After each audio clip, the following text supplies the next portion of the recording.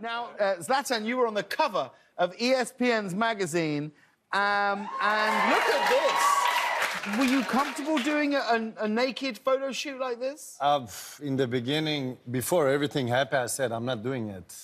Nick, no way, there's no chance. Tell them that we were doing something different. And they were like, it never happened before. And I was like, until the end, I will not do it. And I come to this table on the day we were doing the shooting, and I have 5 different G-strings. And I'm like, no way. And I tried one pair, and then after a while, I was feeling comfortable, but not in the G-string. I mean, sure. Of the situation. Yeah. Of the situation, and then at the end, the G-string went off also, and we made the pictures. Now, I never knew you were this heavily tattooed.